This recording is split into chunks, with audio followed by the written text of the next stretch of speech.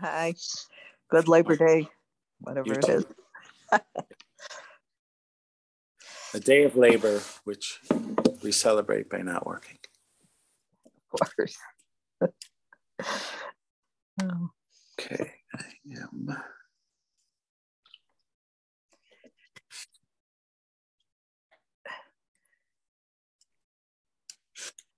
David will be joining us in a minute or two. He's on the phone, so. Okay. All right. But we can start. Thank you. It takes a minute anyways to find it. Right, right.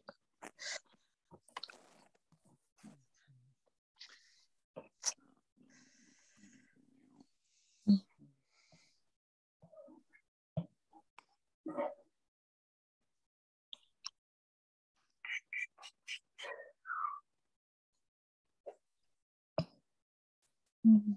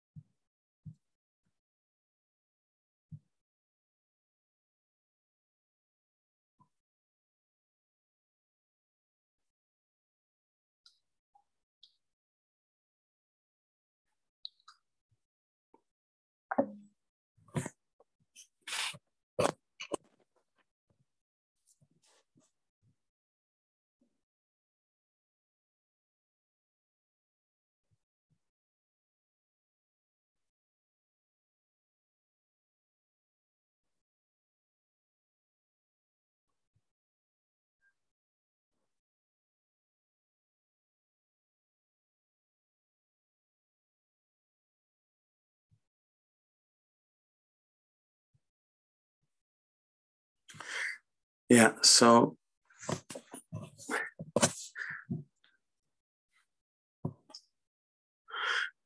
there's actually this, we read this one last time, but there's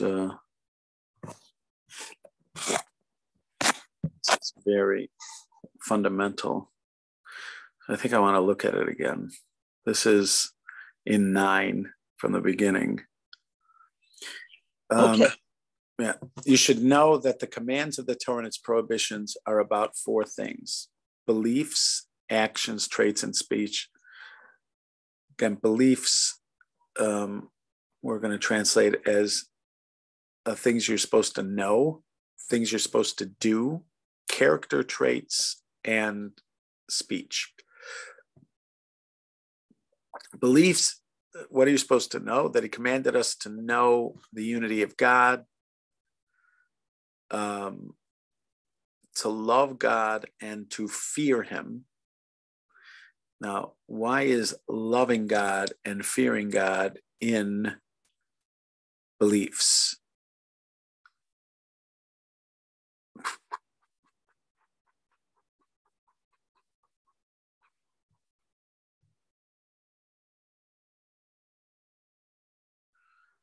Why is loving God and fearing God in beliefs or things you're supposed to know?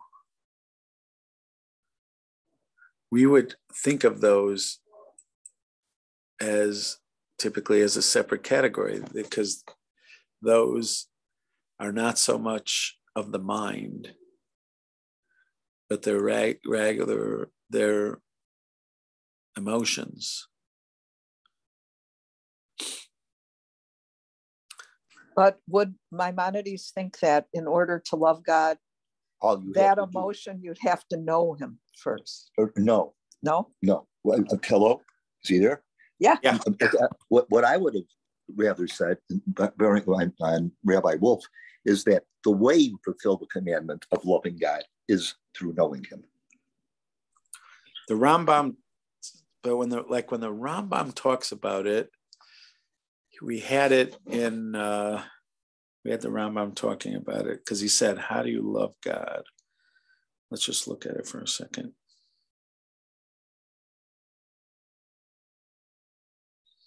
Just have to find it.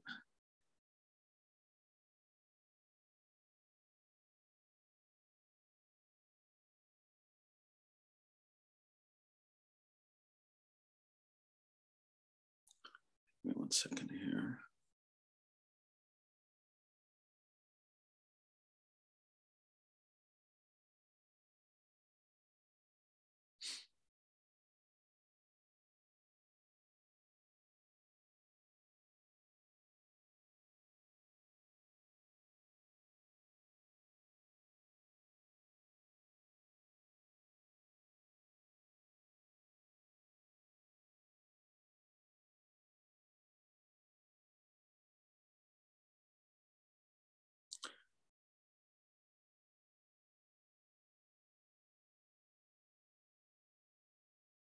See if they cite these sources.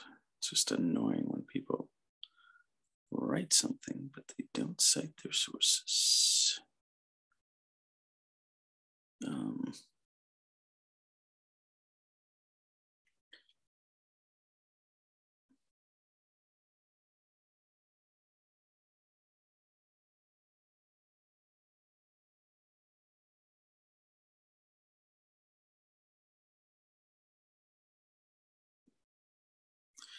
All right, let's just look back here for a second and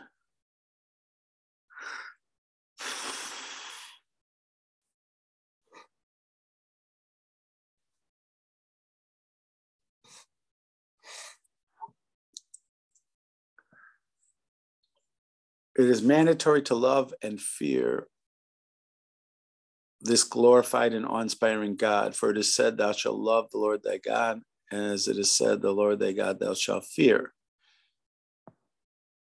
But how may one discover the way to love and fear of him when man will reflect concerning his works and his great and wonderful creatures, and will behold through them his wonderful, matchless, and infinite wisdom? He will spontaneously be filled with love, praise, and exaltation, and then become possessed of a great longing to know the great name, even as David said, my soul thirsts for God, for the living God.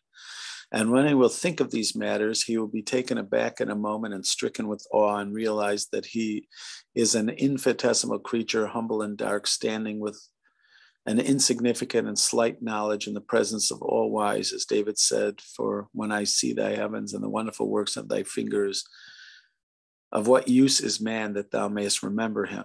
And in harmony with all these matters, I elucidate great general principles of the works of the Lord of the universe, so that they might serve as an opening for one who understands by which to love the name. As some sages said on the subject of love, out of it thou wilt recognize the one who spoke, and the universe was called into existence. So it does seem, and this might be what David was saying, that there is a role to play for knowing, but they aren't knowing. In other words, when you contemplate and reflect, they are a kind of pathway to love and awe, right? It says, when he reflects concerning his works, behold them. So he's reflecting and beholding the wisdom. Then he becomes spontaneously filled with love. And then he's going to be filled with awe also. But at that love and awe also inspire you to know him. So they definitely are intertwined with knowing, but they themselves, would you call them knowing? In other words, they're not, I guess they are very much connected to knowing. But okay, but let's say that you say, like, how can you command someone to love? Well, you say, well, if you do this knowledge, then it'll spontaneously come. It'll supervene on it. It'll be a causal relationship. Something will automatically happen. That's the only way you can get there. So you're saying they're not necessarily the same thing, but they are connected. The one could not exist without the other. Right. That does look like they definitely need each other. Because not only is our awe and love the result of contemplation and beholding, but they themselves give rise to a thirst to know. My soul thirsts for God. You feel it with love, praise, and exit, and become possessed of a great longing to know the great name. So not only are they born of contemplation, but they are also knowing, because contemplation is not necessarily study. I mean, I guess there's different types of study. That's what you have to say. There's the kind of study that's analysis. There is observation. This is more like observation. This is observation. But observation is a very important part of study. It's like the beginning of it. Yeah. Yeah, I see that difference, just meditating and observing. Okay, so of course I'm going to play the devil or Satan or something. Couldn't observing the works also bring you to know the non-goodness of God? I mean, looking at the world and earthquakes and disasters and everything. I mean, you're only supposed to look at the beauty. Well, I think what somebody might say is they are also there. This path, if you're going to be open and aware and observant, is going to take you to those things as well. Somehow those things also can bring you to love and awe, but it may take a kind of wiser approach, but even those things will ultimately take you there. Yeah, because there's no possibility that you're not going to come across those things as well. The sadder but wiser.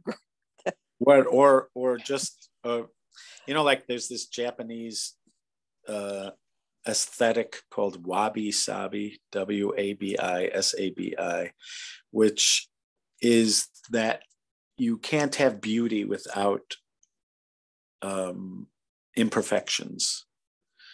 So that there's a kind of, to some degree, a celebration of imperfections, like the wrinkles in an older face.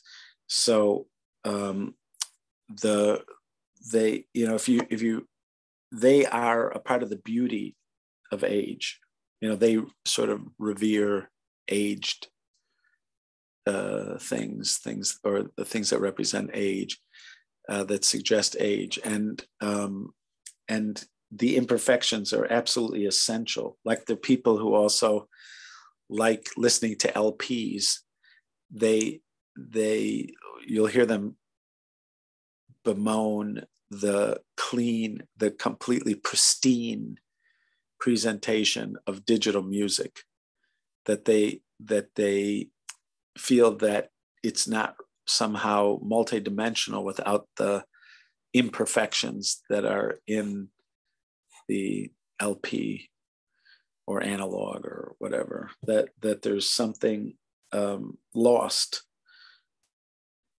with plastic surgery or something, that there's something missing when you try to smooth out the imperfections. Even like on Antiques Roadshow, and the worst cases are these people that have furniture that they have refinished, and they bring it like to one of these Antique Roadshow places, and there's an expert who tells them that if they would have left it with the original stain, it would be worth $100,000, but now it's worth $10,000 because they decided to have it refinished.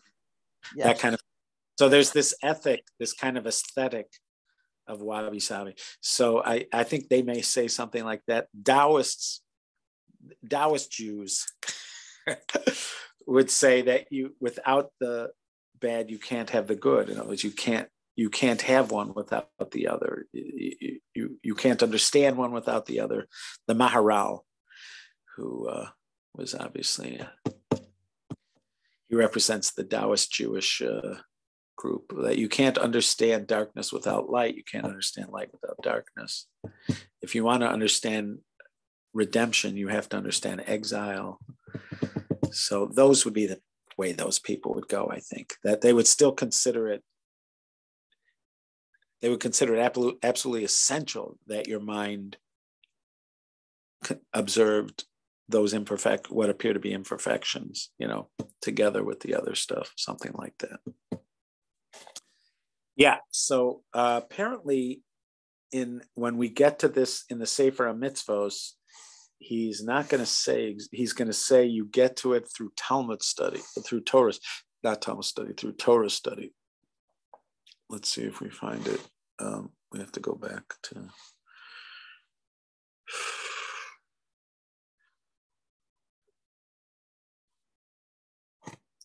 I just want to look to see if we...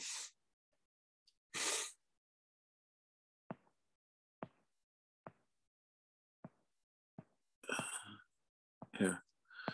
So this is mitzvah number 3. He says that he commanded us about loving him, may he be exalted. And that is that we think about and contemplate his commandments, his statements and his actions until we comprehend him and derive the greatest pleasure from that comprehension. And that is the love that is obligated and the language of the Sifrei, since it is stated, and you shall love. I would not know how a man is to love the omnipresent. Hence we learn to say, and these things that I command you today shall be upon your heart, that through this you will recognize the one that spoke and the world came into being. Behold, we have explained to you that comprehension will come to you through contemplation, and you will then come to pleasure, and perforce the love will come. So here it doesn't include nature. He's not including nature. Just talking about,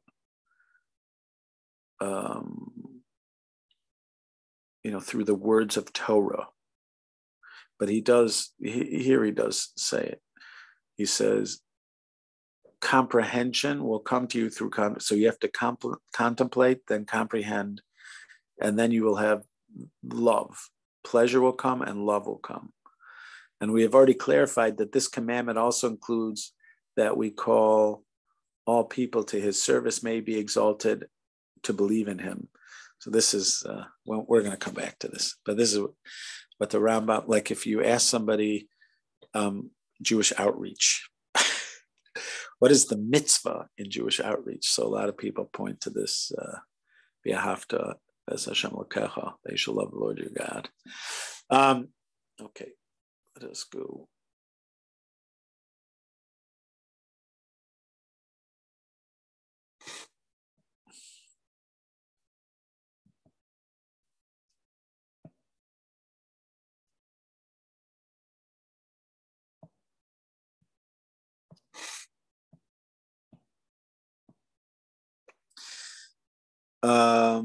Okay, so that is what he means when he says that it's part of beliefs or knowing. He commanded us to believe in the unity of God, to love God and to fear him. And he prohibited us from many beliefs, such as his prohibiting us from any divinity besides him. And he also commanded us in certain actions, such as the commanding us to bring sacrifices and the building of the temple, and prohibited us from certain actions, such as his prohibiting us from sacrificing to anyone besides him, may he be blessed, or from bowing down to anything that is worship besides him. He also commanded us to act with a certain trait, like that which he commanded us about compassion, mercy, charity, and kindness.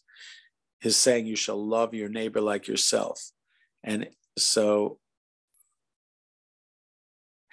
so that's that thing that I mentioned last time about we've had this conversation about So this would seem to be a disagreement between the Ramban and the Rambam, because according to the Ramban, according to Nachmanides, the mitzvah is to act as a person who loves other people.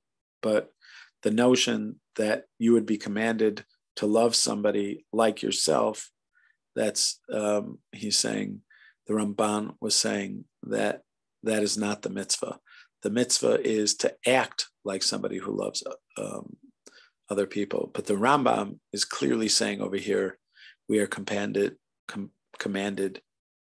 to have love. And that's a category of mitzvahs: mercy, charity, kindness, etc. You shall love your neighbor like yourself. And he prohibited us from acting with certain traits, like that which he prohibited us from hatred. Now he does say acting with the trait, as opposed to saying having the trait. In the first one, more like the Ramban. Right, but in the first one with the love, he didn't say that. He said, oh no, he did. He said he commanded us to act with a certain trait. So this is where you'd like to see the Arabic, I think.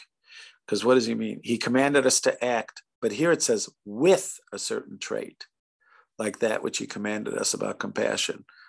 You shall love your neighbor. So there it sounds like he wants us to feel the love. He permitted us from acting. No, he's saying, he does say with certain traits again. Yeah, I don't know.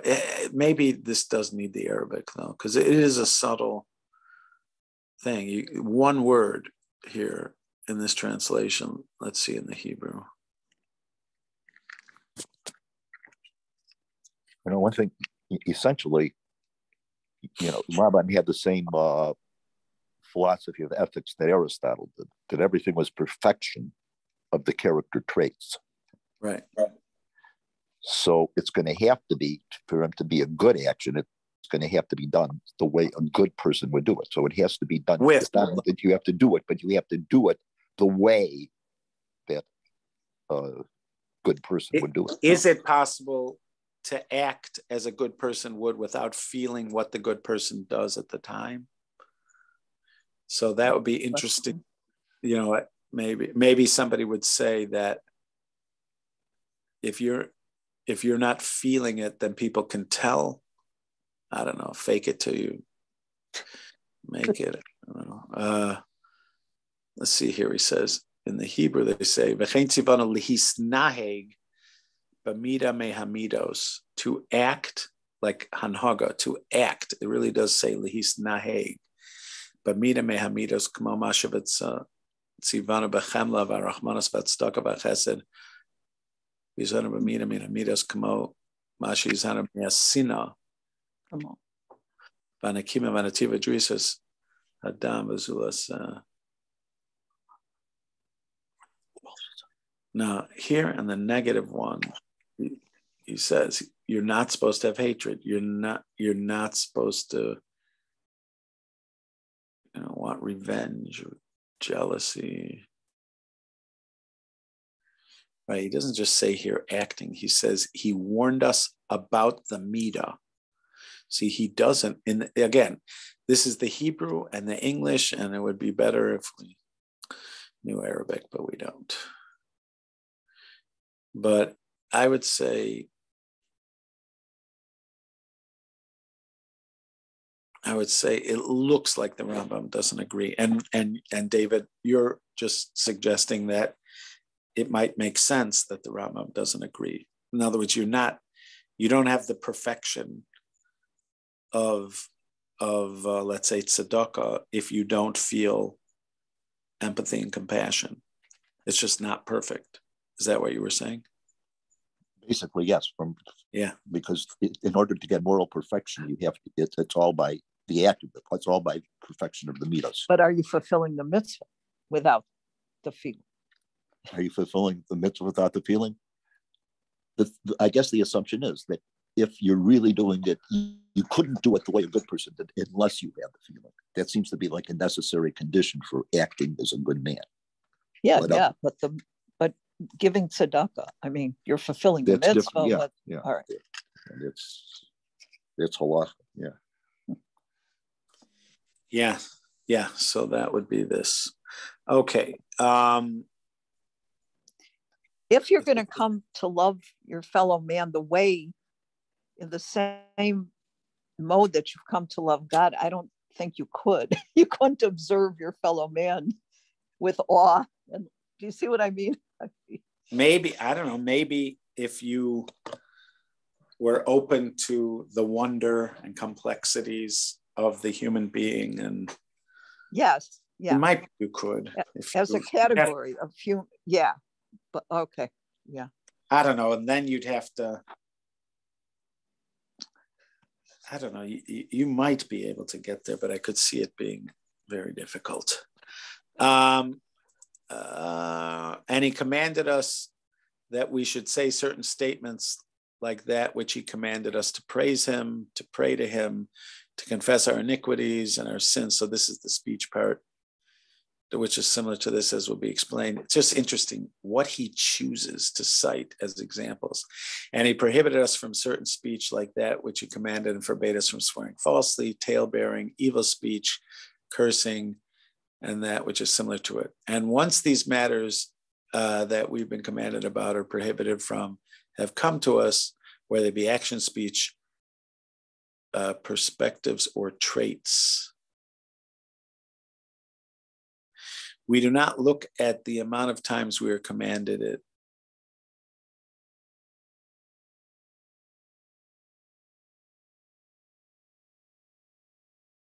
If it is a command, or that we're prohibited from it, if it is a prohibition, for they are all to strengthen it.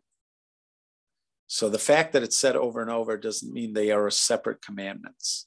As sometimes he comes back to the very same matter with one prohibition after the other to reinforce it. So just because it's mentioned more than once doesn't mean that it has more than one detail, that it's more than one mitzvah. And likewise, so yeah, and then what do you do about the fact that there's nothing extra in the Torah? I think Lois brought this up or something last time. He seems to be open to the idea that sometimes there isn't something new to be learned, except how much this matters. Maybe that is something new. The fact that God has to repeat it is an indication that it matters even more than you would imagine, that you thought before. Maybe that's called adding an element. And likewise, will one command come after the other to reinforce a single commandment? This is, unless you find some statement of the sages to differentiate the matter, such as the commentators, meaning to say the sages of the Talmud, explain to you the positive commandment in it or the negative commandment in it that is not included in the previous parallel positive or negative commandment. So your first thought is, it could be there's something different, and therefore this is a different commandment. It could be there's not.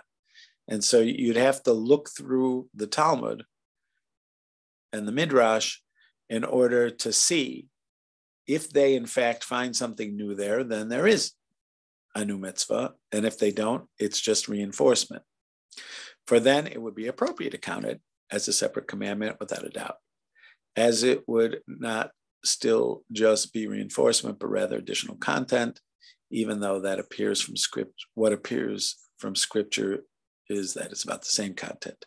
For we are only forced to say that a verse is repeated to reinforce it and is not new content if we don't come across the statement of the commentators, who are the receivers of the tradition otherwise. However, when we find that the tradition says that this command or this prohibition has such content, and this command or prohibition that is repeated as different content, this understanding has priority and is better, such that the verse not be repeating, but rather containing additional content. And then it would be appropriate to count this one by itself and that one by itself. Nevertheless, when there is no new content there, you should know that it is only truly being repeated to reinforce it.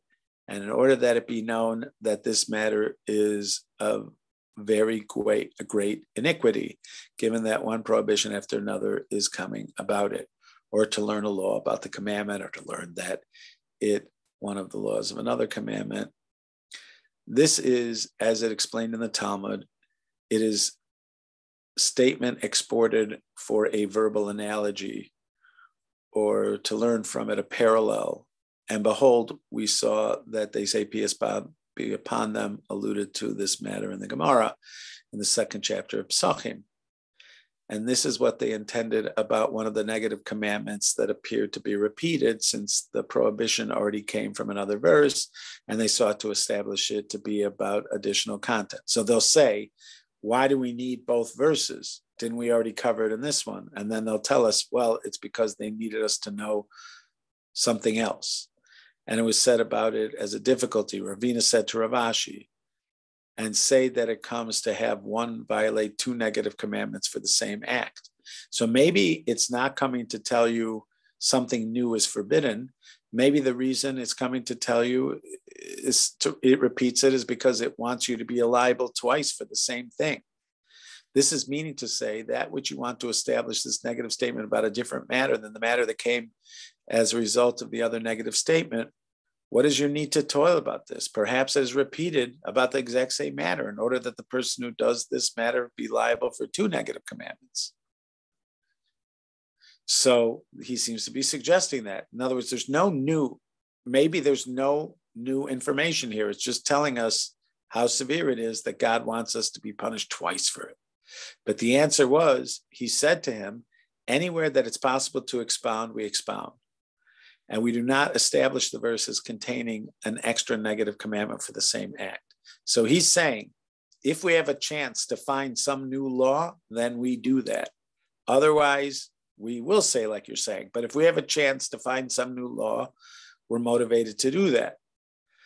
So they are motivated to find another law when it's repeated.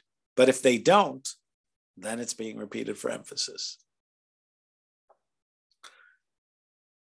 Behold, it has been clarified to you that any negative statement that is not coming for additional content is surely called extra. That is to say that it is repeated.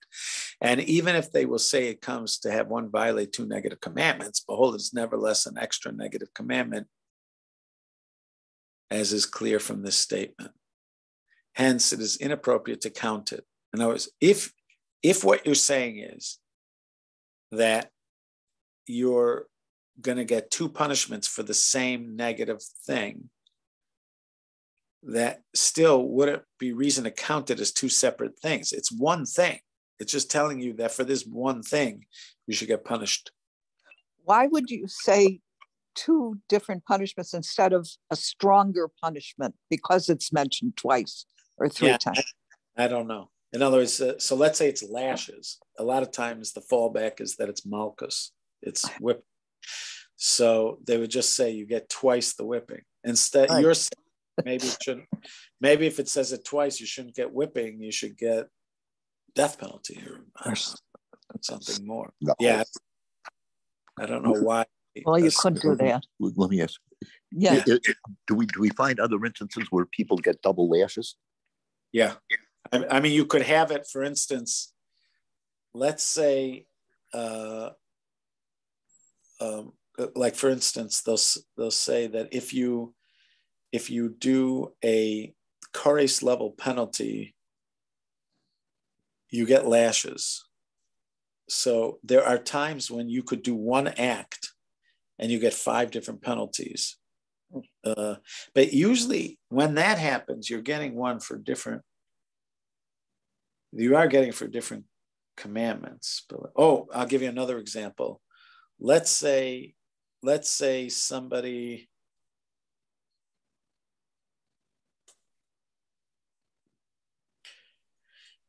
I think it would work this way. If somebody ate on purpose on Yom Kippur, and then they forgot it was Yom Kippur, then they remembered it was Yom Kippur, then they ate again. Then they forgot it was Yom Kippur. Then they remembered it was Yom Kippur and ate again. It could be that you would get several, you would be liable for several lashes, even though you're essentially doing the same thing over and over. But there you're doing several separate acts. That's why you're getting several lashes.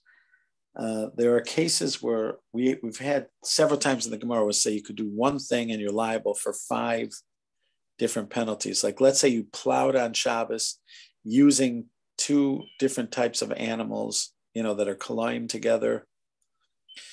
So you plowed on Shabbos during Shemitah using 2 different animals together.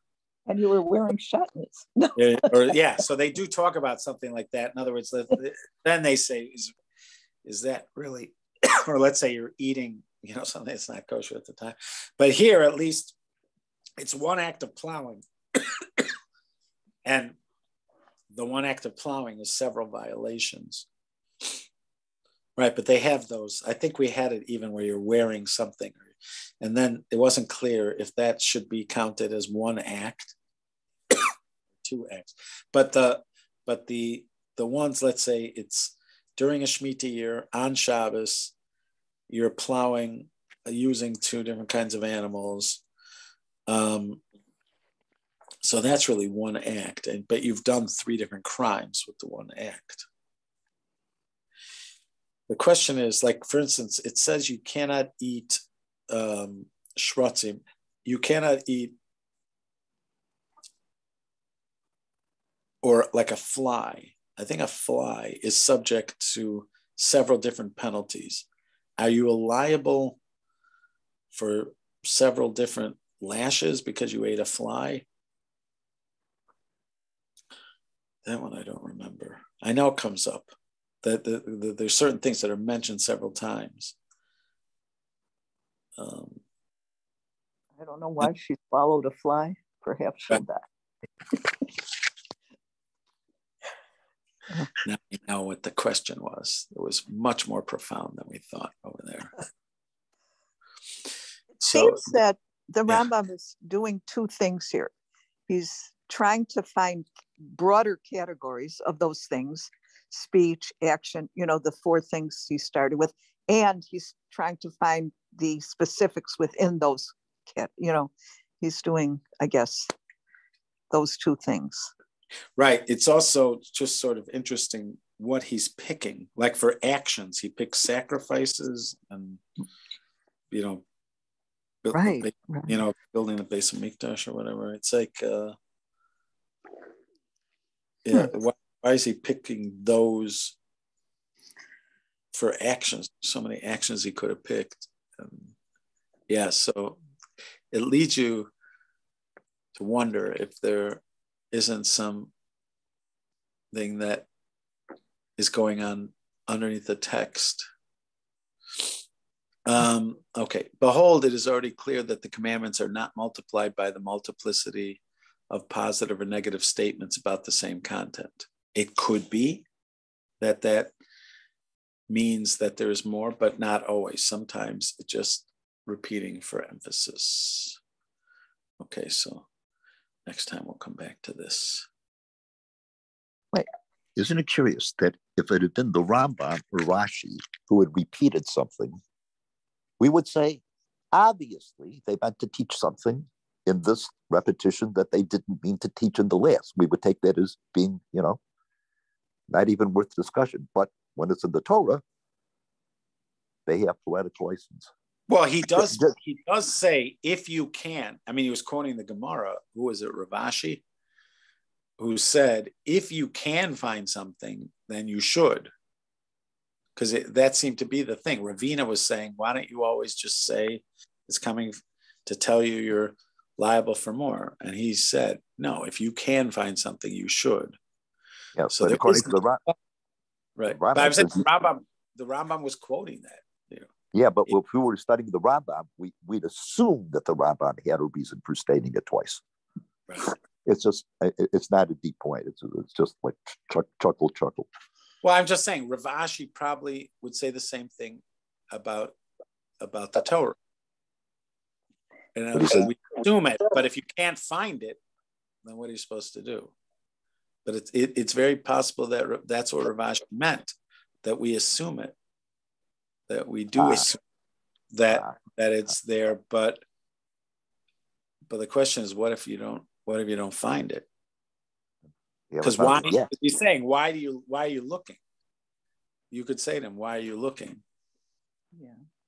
Mm-hmm. If you don't assume that there's something else there, obviously. So let's see the exact language, what you said. This one is a quote from the Gemara. So they should get it right here in the Hebrew.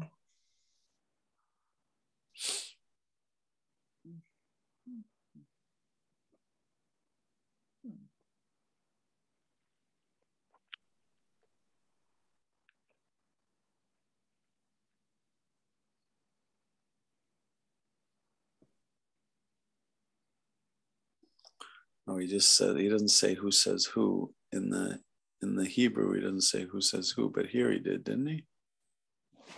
I thought he said who said. I thought it was Rav Ashi and Ravina. I can't even see the screen. Here it was. Yeah, Ravina and Rav Ashi.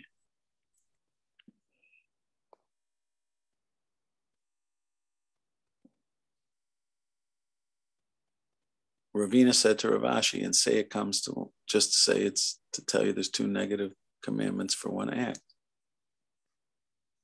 And he said to him, anywhere that it's possible to expound, we expound.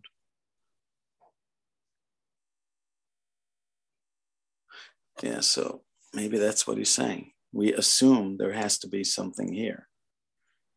If it's possible to expound, we do it. It's just, if you can't, then you're left to say it's extra. Mm-hmm. All righty. Okay. Thank you very, very Thank much. you. You're very, very welcome. Be well, guys. Bye-bye.